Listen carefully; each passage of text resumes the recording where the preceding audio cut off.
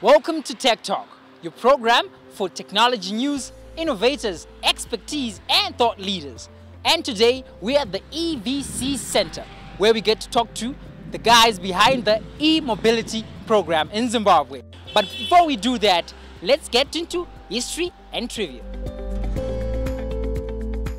Hello and welcome to the first segment of Tech Talk, your tech survey program. Today, we are delving into the intriguing history of electric vehicles, EVs. It's easy to forget, as we experience modern electric vehicles today, that the golden age of electric vehicles as we continue to explore electric mobility in Zimbabwe, only on Tech Talk.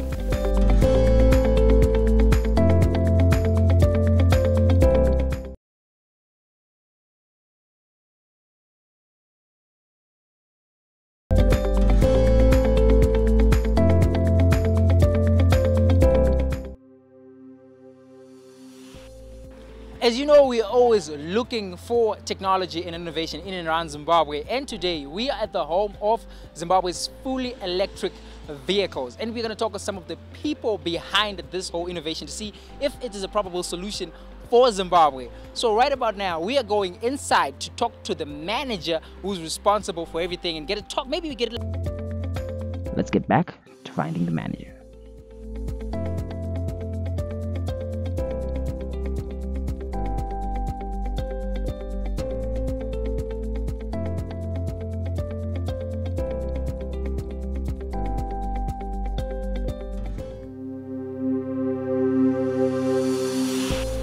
So I want you to briefly explain what your company is all about and in the vehicles that are in the market right now.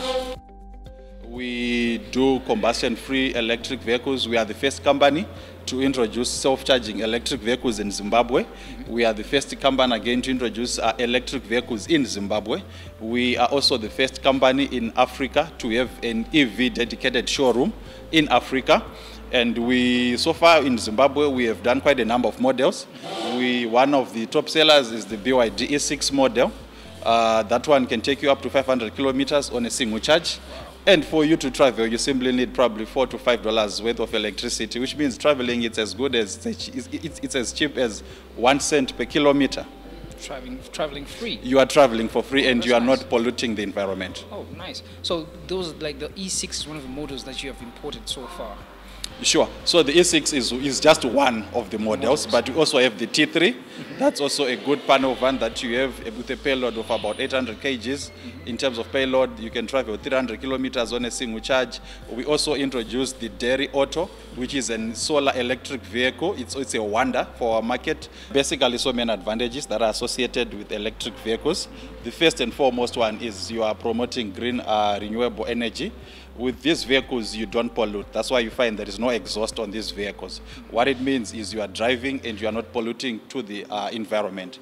And as you are aware, you realize that transport sector is the second most polluting division, according to the recent statistics that we have in our country, which accounts for about 17% of emissions into the atmosphere. So by substituting most of the vehicles on the road with electric vehicle, it means we have cut down on our emissions. And these emissions, they are coming out as a negative cost because we now have the El Nino effect. It's all because of global warming. So by adopting these electric vehicles, we have done good to the environment, and you also do good to yourself in terms of cost. You save a lot of money in terms of fuel. You also tend to save in terms of service costs. There is very few service that is required for these vehicles. So basically, they are cheap to run, cheap to maintain. Then again, when we look at electric vehicles, they are good for the market and also for the road users because you have less time under the car. These vehicles only has an electric motor and a battery, so there are only two moving components. So yeah, it makes sense. Little to less service maintenance and everything. Sure, definitely. And less challenges because we have removed the gearbox challenges for you. We have removed the engine associated challenges for you. We have also removed the fuel challenges for you. According to stats right now, we know Africa as a whole, we're having power outages and everything, and Zimbabwe happens to be one of the victims of those.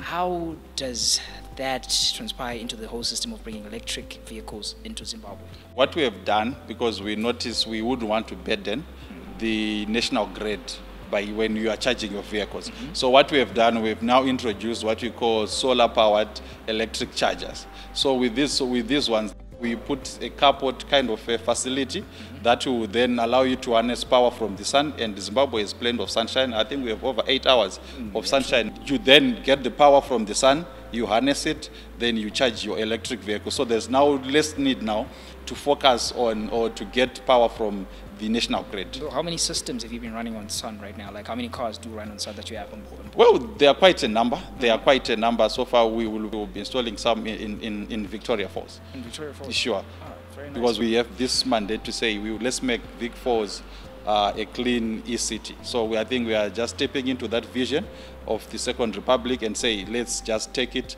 and let's put solar charging infrastructure within Victoria Falls Airport.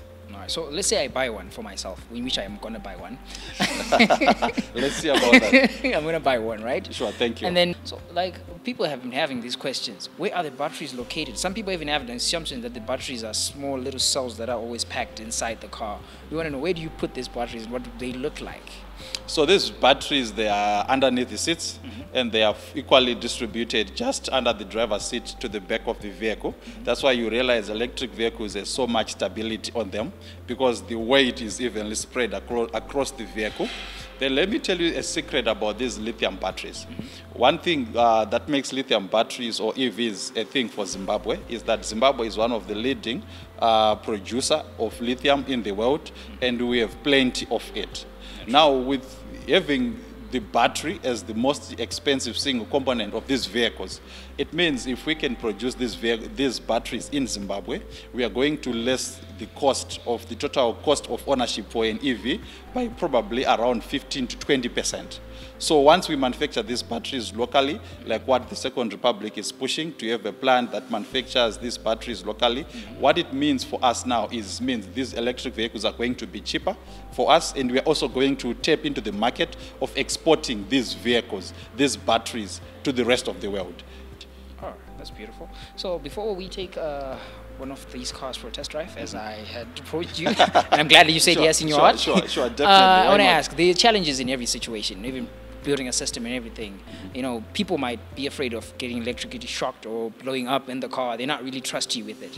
How are you sure these cars are very safe? Well, thank you for that question, and that's one of the questions that everyone has in mind, including the viewers that are watching us right now. So I always ask this question, and maybe allow me to ask you this question.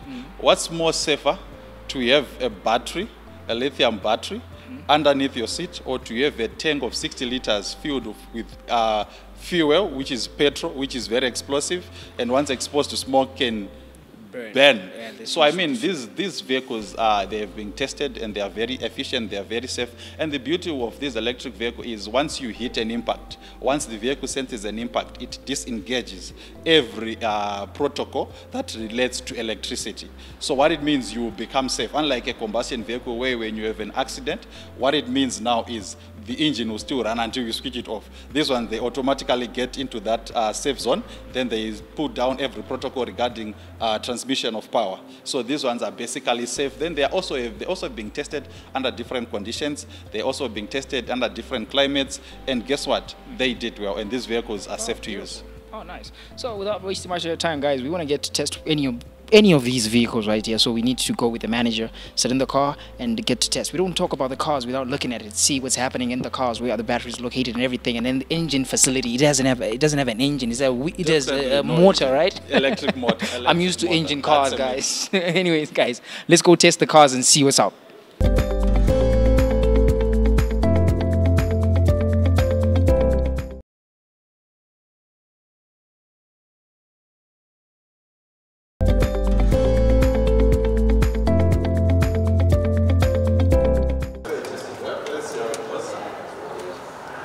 So these are the keys for your vehicle. There you go. Nice. So I had to take a round, just take a look, understand the car, get a feel the throttle, the brakings, and there's a whole lot to it that I had to understand before I take it on the road, because remember, this is an electric motor. Of course, the road that I want to pick for testing a car that is as brand new as this one is a road that has less traffic, which is quite long, I guess, and also that is more suitable for the vehicle. What other road would I pick other than the airport road?